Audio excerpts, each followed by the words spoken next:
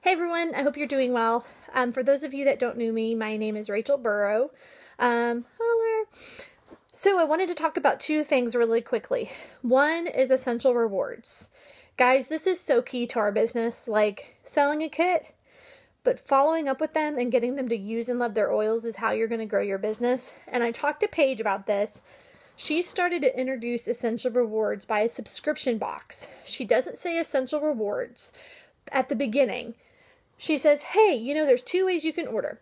Through a quick order, or you can do like one of those personalized boxes like Stitch Fix. And it's a customized box that comes to your door every month. You can change the shipping date. You can put the oils in. It's really awesome. That's what I decided to do because I really wanted to have that option every month. Boom, you've introduced essential rewards in a super non-threatening, non-pushy way. She also throws in there, and hey, if you are looking at, because I love the oils so much, I was looking for a way to just get my oils covered. If that's something you're interested in, that's what I did too. Boom, you've introduced the business. Non-threatening. I think when people feel pushed into essential rewards or pushed into the business and we love these oils, we want you to have them, I think it's they shut down and it's more off-putting than helpful. So I feel like the subscription box is the way that I'm going to go, and we're actually going to do a subscription box class.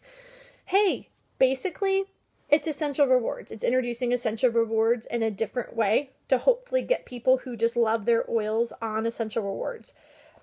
The second thing I talked to her about was index cards.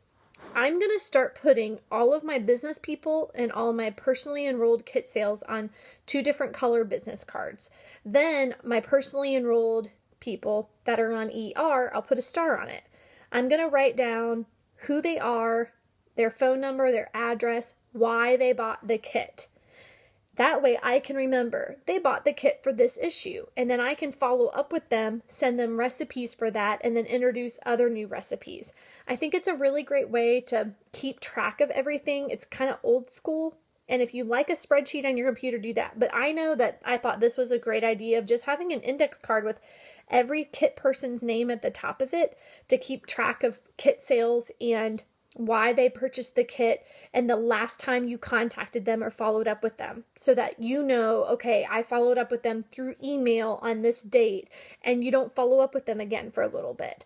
I haven't done that. I should have been doing that for 2 years, and I haven't been, or a year and a half.